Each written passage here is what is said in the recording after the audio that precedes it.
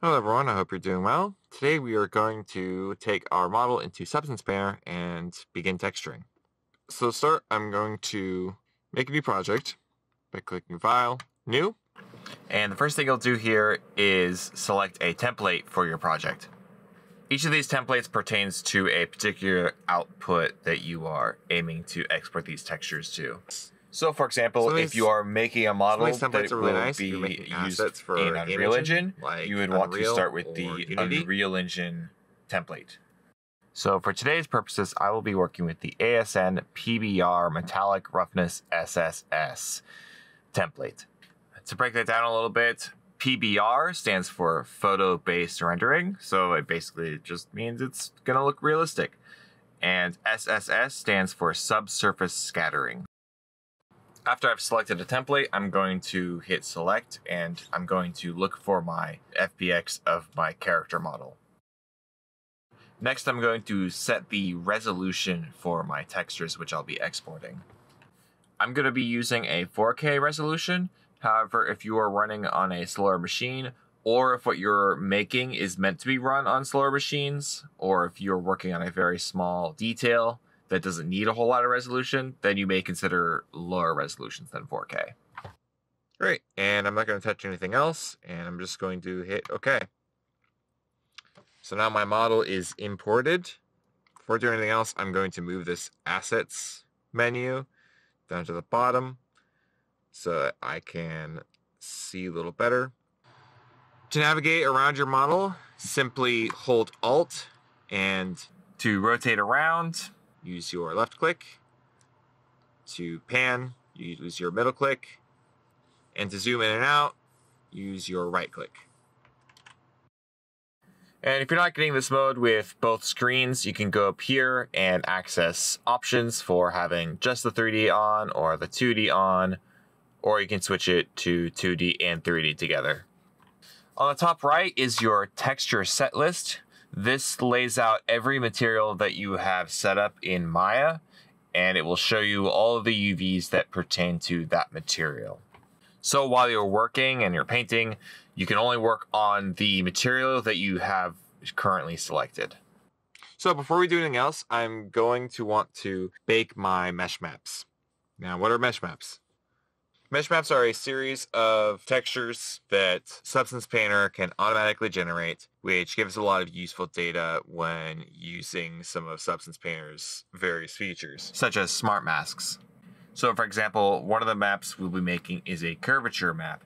And what the curvature map does is it highlights all of the parts of the mesh which are a sharp corner. Later on, we'll use a smart mask to automatically paint all of the corners in accordance to the curvature map. So to bake our mesh maps, we're going to go to Texture Set Settings, and we're going to scroll down to the bottom and select Bake Mesh Maps. And this menu will come up. It'll give us options for different maps we want to bake.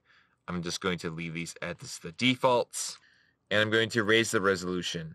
You don't necessarily need to have the resolution as large as your basic textures are. I'm going to go ahead and have them at half the resolution as my texture output.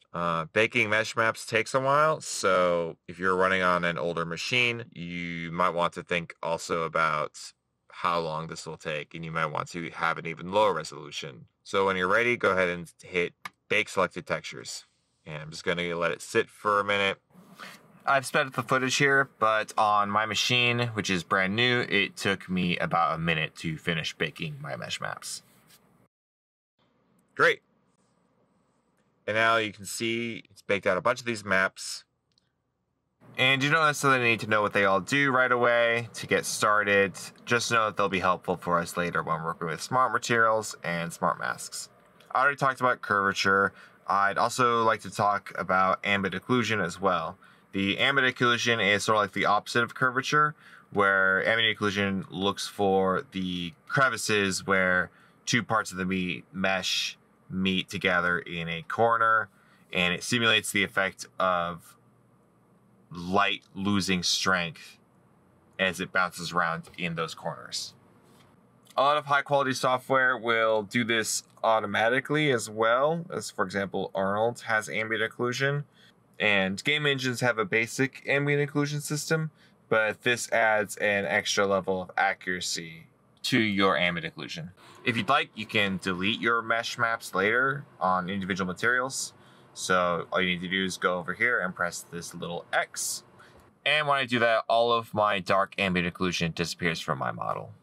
All right, now with my mesh maps baked, let's talk about layers. You can access your layers in the tab next to your texture set settings. There are a few different kinds of layers in Substance Painter, similar to Photoshop.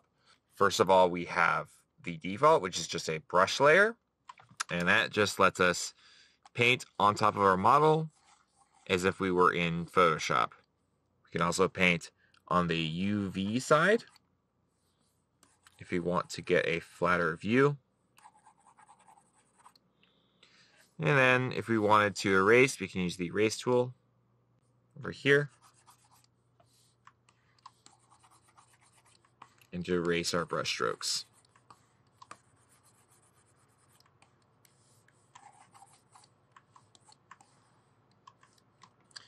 If we want to change the properties of our brush, we just need to go down to the properties window below our layers window. And scrolling down to the bottom, we can find our base color for our brush. And that way we can paint with any color we want. We aren't limited to just color, There's more however. that we can change also beyond paint just our height map, our roughness, our metalness, and our other various qualities of our base material. color though.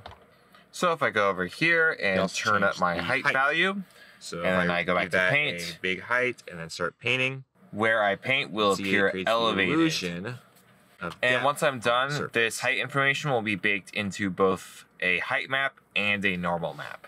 And once I'm done and take this into Maya, I can choose which of the two I want to use. While you're painting, you can change the size of your brush up here.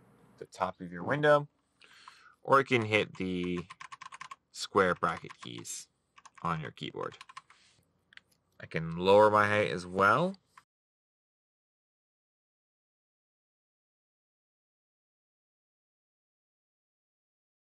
You can also adjust your roughness,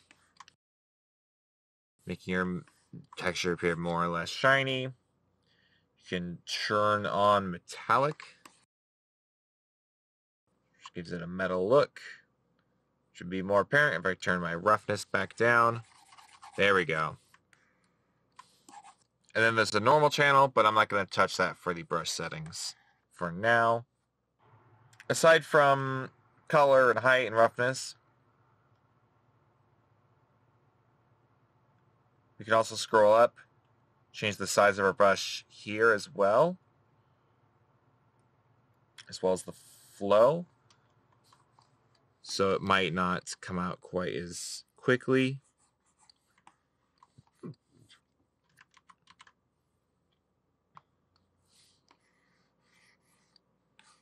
So you can get a much softer effect. Or you can change your stroke opacity. Just like Photoshop. And then here we have sliders for adding jitter to various properties of our brush, which jitter basically means randomness in this context. So you can randomize the size or the flow or the angle of your brush. Next up, we have our alignment setting. And what alignment determines is how your brush will paint when going over seams in your UVs.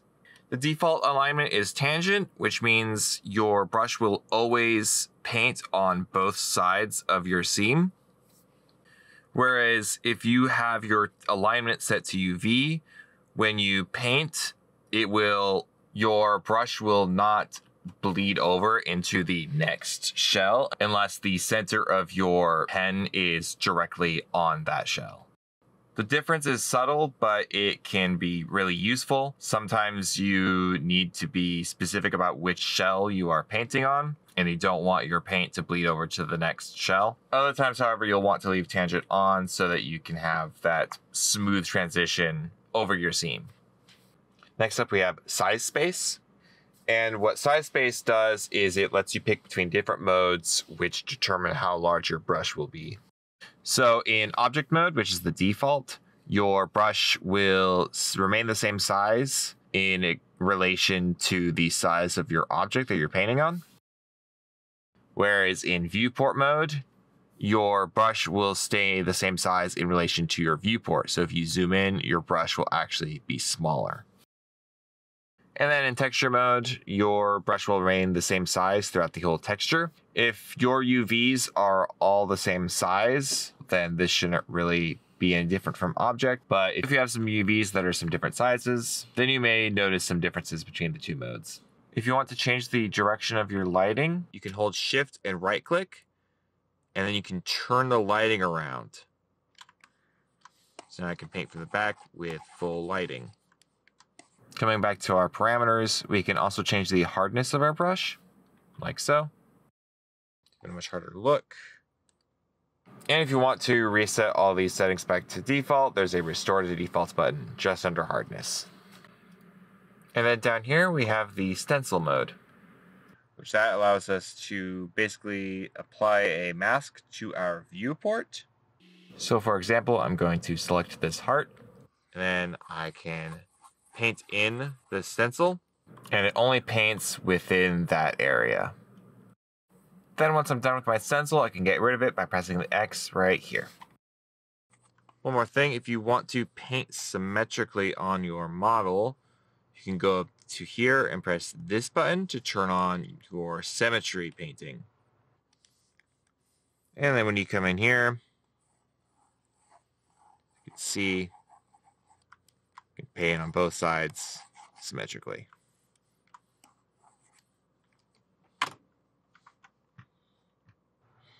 And right next to that, you can press this button to activate your symmetry settings. From here, you can change different settings like which axis your symmetry is mirrored on, or move where the symmetry line should be placed, or change the color of your symmetry dividing line. So that's about everything you need to know for now about paint layers. Let's move on to fill layers. To create a fill layer, simply press the paint button icon up here at the top of your layers window. And you'll notice that all the same color settings from the brush mode also appear here as well. Unlike a brush layer, this cannot be painted in. So if I click in here, it'll actually give me a little pop-up that says that I can't paint. But I can go over here and change my base color, and it fills in the entire material. So let's say I have a fill layer, but I only want it to cover part of my material. Because for that part, I want to be able to change the color or roughness of it later without having to paint over it. Well, I can then add a mask using this button right here. Just like in Photoshop, I can mask out my layer. So that only certain parts of the layer are visible.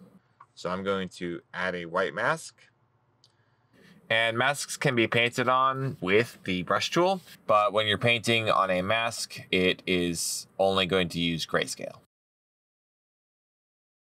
So now with my brush set to black, I can come in and paint black onto my mask, and it will hide anything that is painted with black. So anywhere where there is white, you will see your fill layer. Anywhere there's black, you will not see the fill layer. Anywhere with gray will be partially hidden. Now with that mask in, we can play with our settings and see how it affects just the fill layer. So if I adjust my height, anywhere that isn't masked out appears raised or lowered. Same with my metalness or roughness. And of course, just like in Photoshop, I can move these layers around, so I can move my paint layer over that. And come in, paint on top. Of course, notice in my paint layer, if I change the color, it doesn't change the color of what I've already painted. Only in fill mode can you go back and change those colors. If you want to delete a mask, go ahead and select your mask portion of your layer and right click it. And then go over here to remove mask. You can also invert your mask, or clear your mask, or toggle it off on again. So let's get into what you can do with materials. So in your assets bar, we have several different tabs.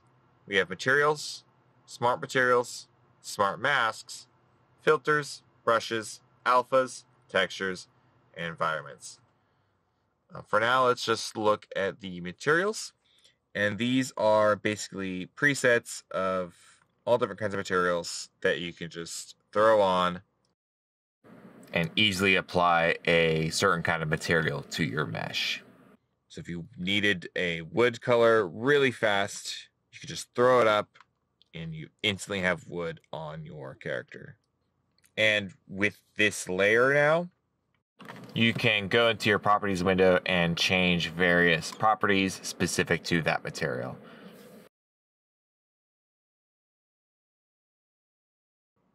Because this material is being generated rather than just slapped on from a simple texture, we have a lot more control over the final result of the material. Change your luminosity, contrast, hue shift, saturation. There's all kinds of sliders you can change with this. You will notice, however, that when working with just a regular material from the Materials tab, you may have some really obvious seams show up. Now, you could combat this perhaps by rotating this layer, or perhaps you could scale the layer.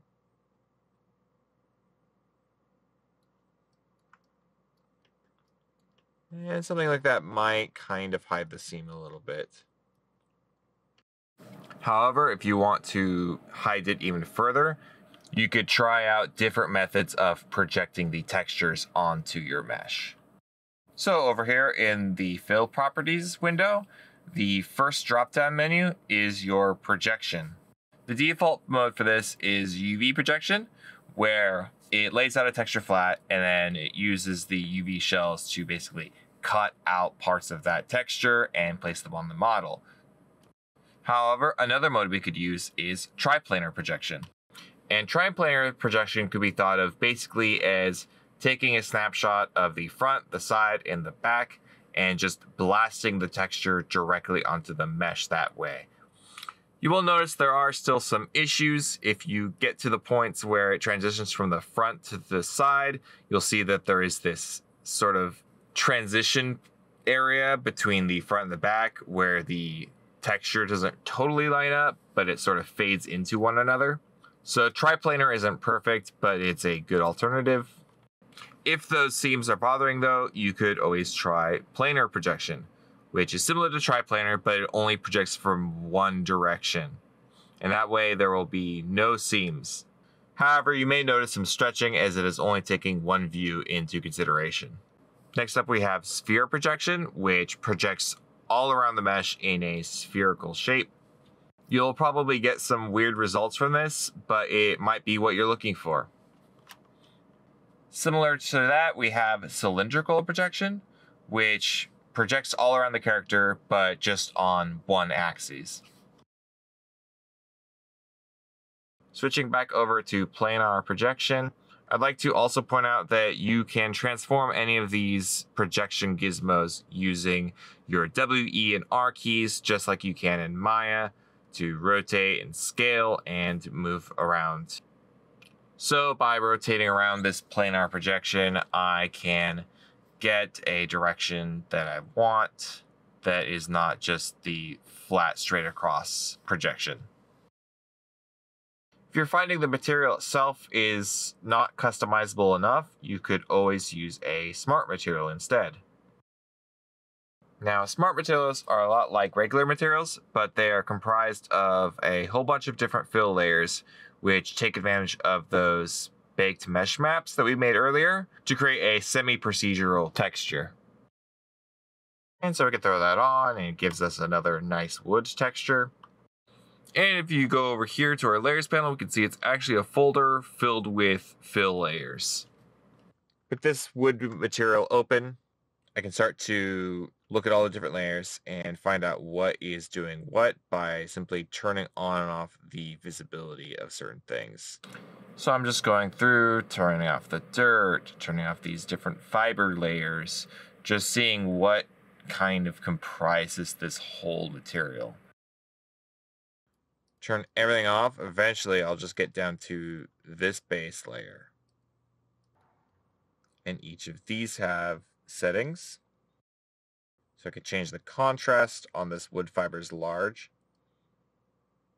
Change the balance on it, perhaps.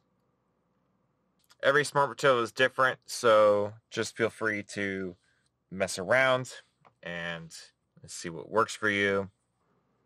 Now, if your character is very stylized, you don't necessarily have to use any of these materials. You can just go ahead and paint with nothing but your fill layer and brush layer, and that's totally fine. These materials are mostly if you want to get a bit more of a realistic appearance, or at least just a touch of realism to your characters. But they're by no means necessary.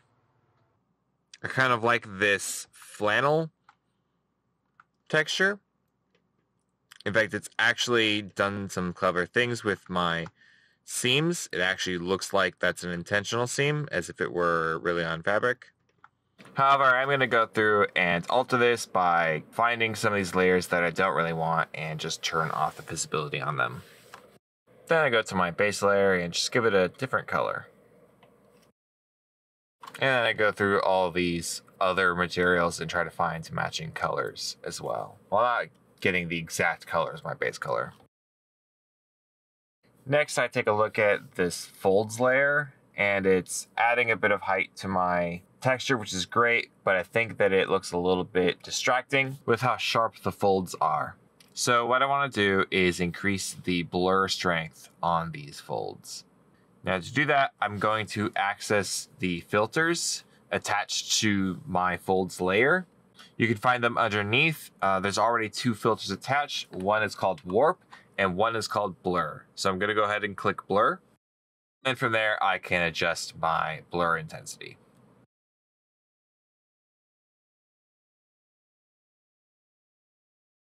Real quick, I want to show you how to make your own filters. So to do that, go ahead and right click on a layer and then go down to the bottom where you can see add filter. And then once you've added your filter, go ahead and click this button and you can browse through all the different filters built into Substance Painter. So for example, I have selected an invert filter, which inverts my whole base mid layer. I could also select something like color balance to adjust the colors. Or I could do a clamp filter to clamp my values. There's a lot of useful filters, so I recommend taking some time to just experiment and play around with them. And you'll find that a lot of them resemble the sort of adjustment layers that you would get out of Photoshop. Alright, so that's a start. Then if I want to come in and say give this collar a different color, I'm going to create a fill layer. Seems to have put that right in the middle of my material, which I didn't want.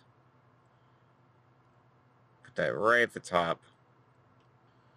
So I'm going to add a black mask so I can just get the collar. And I could paint this on the surface of my mesh. That's really messy. I'm getting a lot of my shirt in there. I could paint it on the UV side, but I'm still getting that. So I would then want to instead change my alignment to UV, and I can paint on just the collar. And there's one way I can get my fill layer that way. I'll show you one more way though. Instead of using my brush, I'm going to use my polygon fill tool. And what that lets me do is it lets me marquee select all these polygons and fill them with my white color. And then if I overshoot and fill in a polygon I didn't mean to, I can fill it back in with the black color to mask it out again. Notice though that when I marquee selected in the 3D view, it painted all the faces in my back as well. So oftentimes when you're using polygon fill, you want to be filling from the UV side and not the 3D side.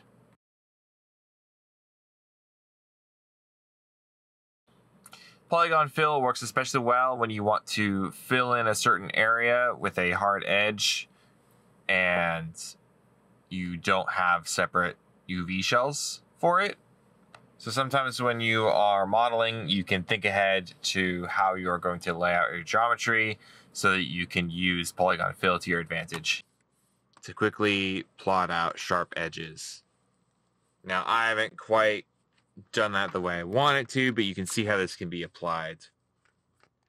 Now you can see I still have some sharp edges here, so ultimately if I wanted to have this kind of shape going along down the middle and down the sides, I would need to just paint it.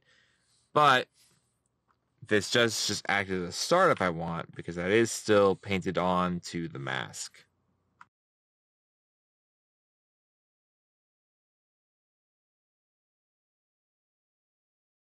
If you're painting on a mask, you can press the X key on your keyboard to quickly swap between white and black, which is a lot faster than going back to the slider and adjusting it every time. If you want to draw a straight line, go ahead and click anywhere and then hold Shift and then click again somewhere else to drag a straight line between the 2 points. If you like the settings from one fill layer you've been working on, you can duplicate that layer using right click and then duplicate. And then you can right click the mask and hit clear mask. And that way you can retain all the settings from your previous fill layer, but you can paint it in a different way, while also retaining the ability to go back and change different settings like your color.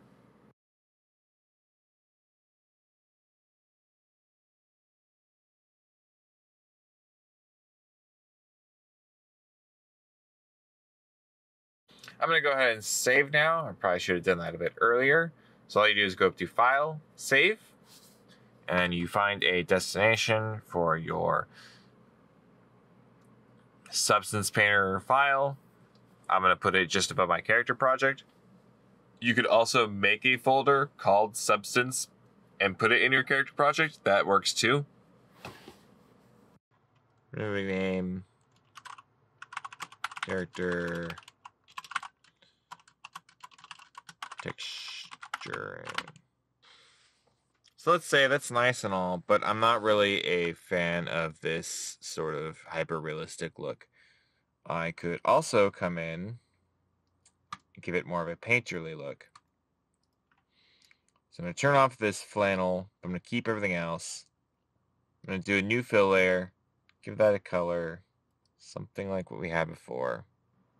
I'll use my eyedropper tool, actually select something in my layers as my color, and there we go. Now just a very flat color going. Let's say I wanted to go further and I want all these sections to match because I think I changed some of the settings. So I'm going to go to this fill layer, go to the layer portion, and I'm going to turn on and off the different properties that are being affected by this fill layer. So for example, if I had metallic on this layer, but then I decided later I didn't want this fill layer to affect the metalness of the end result, I can go here and toggle off the metalness on this fill layer. And I'm going to do the same for the normal and the scattering. So now that I've cleared myself a nice base, I am going to come back in with a brush and add some detailing. I want to have a more interesting brush than just the standard soft brush, so to access my brushes, I'm going to go to this button in my assets window. And here we have a whole host of options, just like Photoshop brushes, that can help us bring a much more artistic touch to our textures. So for example, I could select this rake here. I'm going to add a new paint layer, drag it to the top. Oops. Save the paint. Now just a big old rake across our surface. Pick a splatter brush. Try the size of that.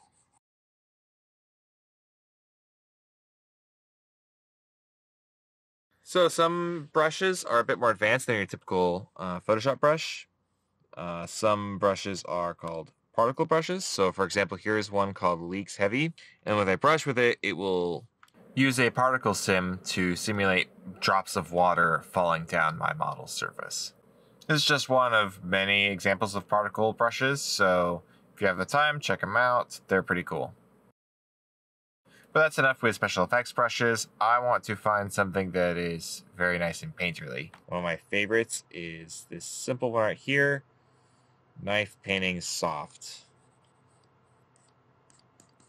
It just lets you get nice, soft brush strokes in there. Now, you can, of course, paint with color. Come in, give it up in color. Just kind of layer these on, but you'll have no control over the color afterwards. So again, coming back to the idea of using fill layers, I'm going to delete my brush layer. I'm going to create a fill layer, right click it, and to add a black mask, the color of this fill layer to black. Turn off all these other settings. I'm going to set the mode to multiply. Because just like Photoshop, you have all these different blending modes for your layers.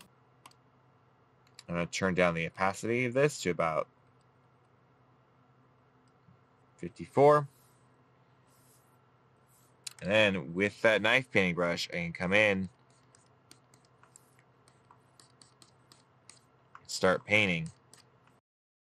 So my goal with going over this whole thing is to kind of give it a sort of custom painted surface without it being too distracting.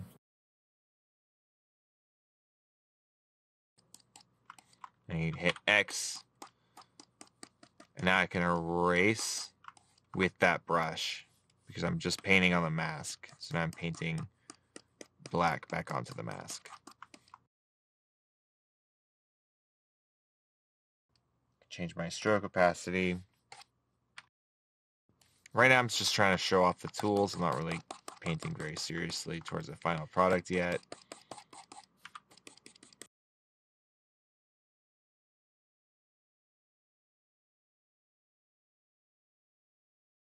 There, and just by going back and forth with my brush there, this has just a very slight kind of painted feel to it while still being very flat, giving it a stylized look.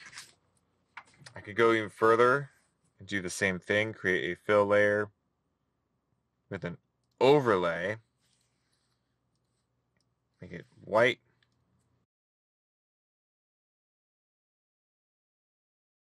and add a black mask to that. So then we can come in with sort of a custom highlight.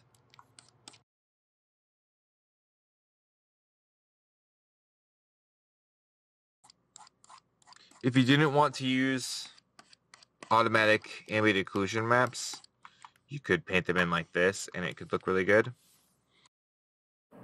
Just painting in your corners like this on your multiply layer.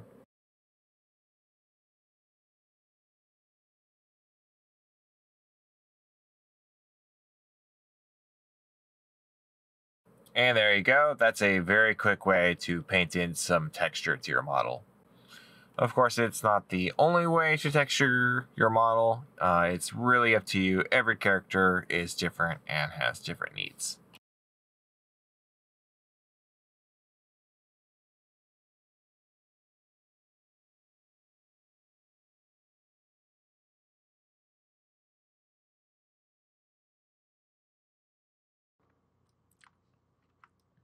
Finally, a good way to get some extra detail is to use smart masks, especially if you're custom painting your materials like this, you may want to employ some smart masks.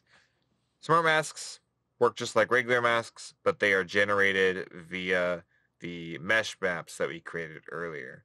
So for example, I can add a new fill layer, give it a lower roughness, turn off the height, metal, anyway, color on a rough, make it red just so you can really see it. And then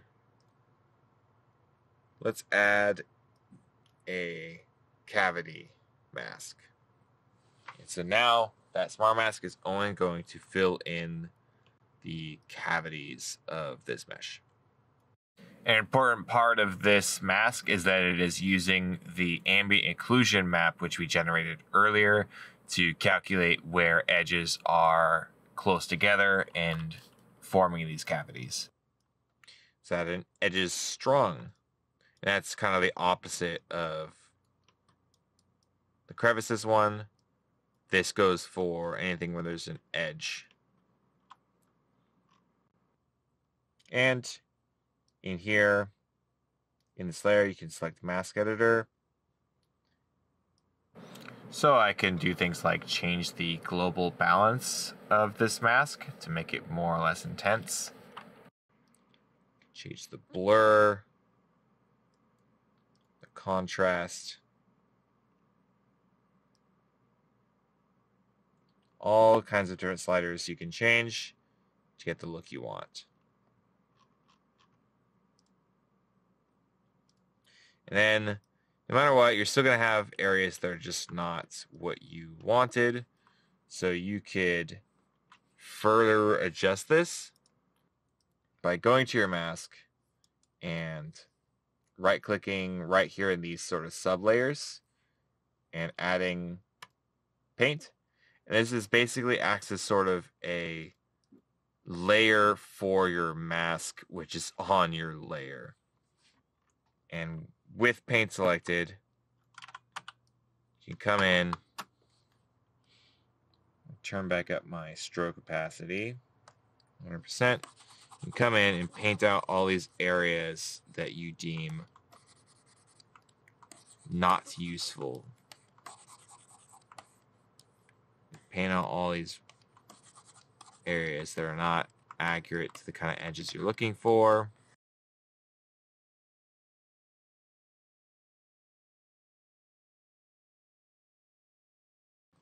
Then, I'm just going to go back, change this to a multiply, now an overlay, change the color to white, turn the opacity. There, now we've sort of automatically added a bit more detail to this color. Off, on again. So definitely play around with these smart masks a lot. They are very helpful for you. I'm going to make one more of these. I'm going to use the dirt material. So I'm going to give myself a nice brown. Turn on the height, roughness. Give it a little more height. Make it very rough.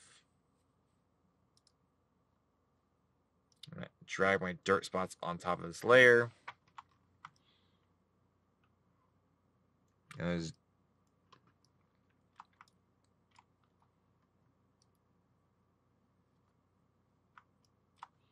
I'm just going to edit this mask.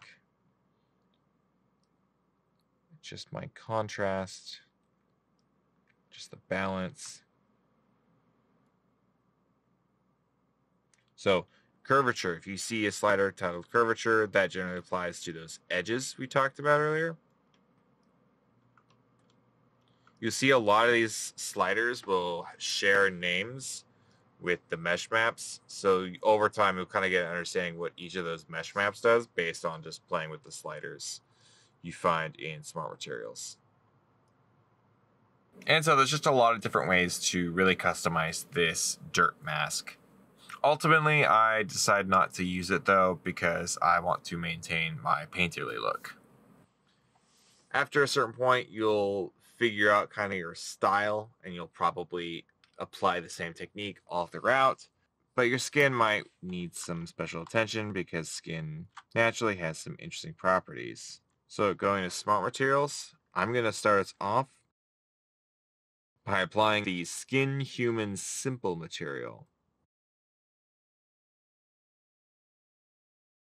It starts with a pretty good skin material that has some things in it that are pretty accurate to real skin.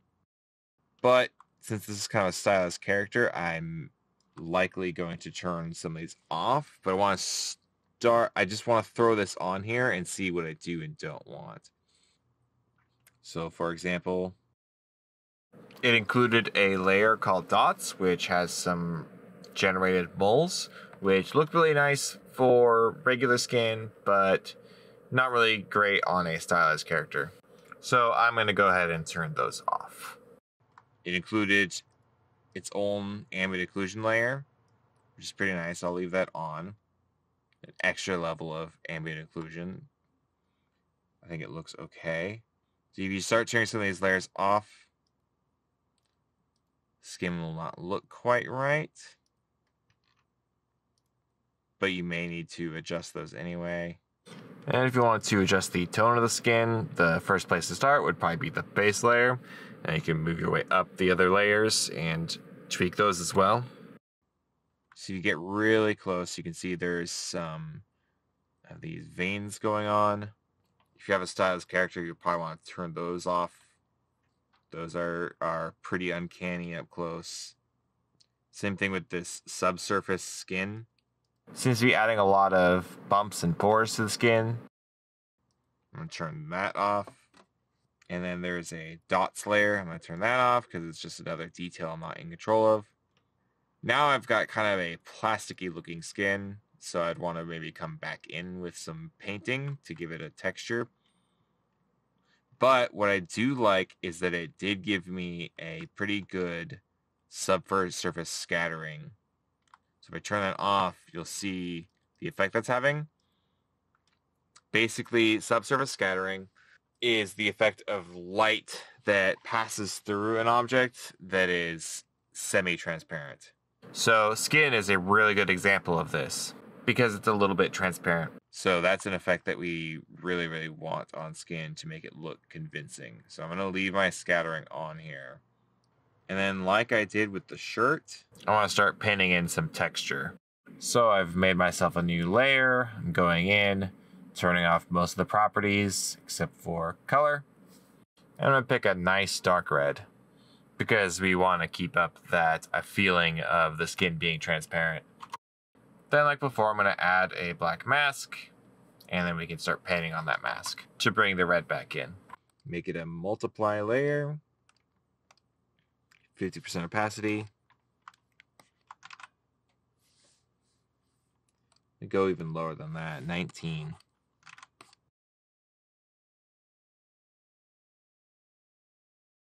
And I'll just try to paint in a bit of detail. Nothing much, just trying to go back and forth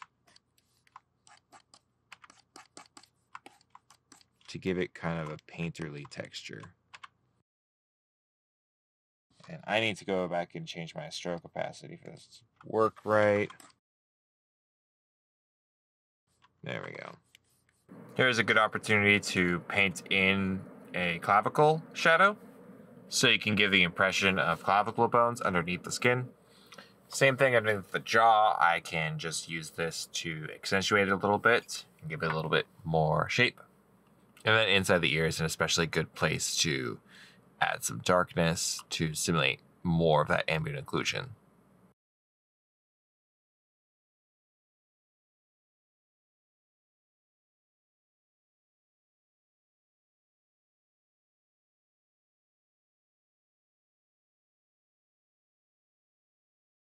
For the lips, I give myself a whole new layer and make it a darker red. And then I go in and paint in the lips before turning down the opacity on that layer to make it feel a bit more natural.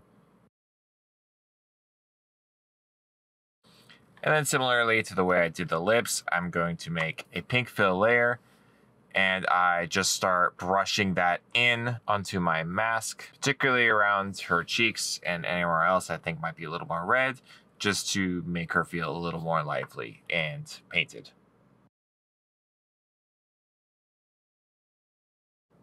So while I was setting up my materials in Maya, I set the transmission of my cornea material to the maximum so I could still see my eyeball. However, that didn't translate into Substance Painter, so now my eyeball is hidden underneath the cornea. So while working on the eyeball, I'm just going to hide my cornea like this. And then I can go to my eyeball texture here and work on it normally. So because the geometry of the cornea and the eyeball are overlapping each other, when we baked our mesh maps, it calculated the eyeball as being very close to another piece of geometry, so it made it very dark, and that's not what we want. So to fix this, I'm going to delete the ambient occlusion specifically on our eyeball material. Even if you don't have a cornea on your eyeball and you're not getting an entirely dark eyeball, you still want to get rid of the ambient occlusion on it, because when your eyeball rotates in the skull, you're going to see those dark parts remain dark as it rotates around, and that's not really accurate to how actual ambient occlusion works. So like we've done before, I'm going to make a folder, put a mask on it for my iris color, and I'm going to use polygon select to get those specific polygons for my iris. And then after that, I'll give it a nice color. And then I'll repeat the process for my pupil as well. In your pupil's properties, you want to set that height to the lowest possible value so that it looks like it goes inwards. And then you want to set the roughness to the maximum so there's no shine on it. Between those two settings, it should appear as though your pupil is a black void, which is the look we want since pupils are a hole in the eyeball itself. If you're anything like me, you'll probably hit B instinctually to go to your paintbrush tool, but that's not the hotkey for it in Substance Painter. Instead, B displays the next mesh map in your list of mesh maps. So to return to the normal material view, press the M key, or you can go to this drop-down menu and find your material view there. And to finish it off, you can add just as much detail or as little detail as you want to the iris. It's nice to have a little bit of height variation in the iris, just because when you look at an iris up really close, there's a lot of little tiny strands that give it a very fibrous texture that will really show up in your lighting.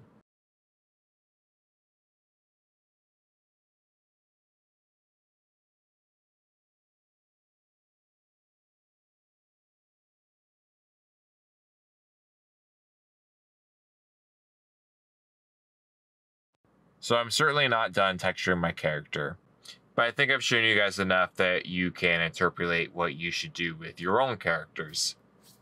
So the last thing for me to show you is how to export your textures. To do that, I'm going to go up to File and Export Textures, and it gives me this export window. So the first thing I'm going to do is I'm going to go through all my materials, and I'm going to turn off all the ones that I don't want to export to. And then back up here in Global Settings, I'm going to select my output directory.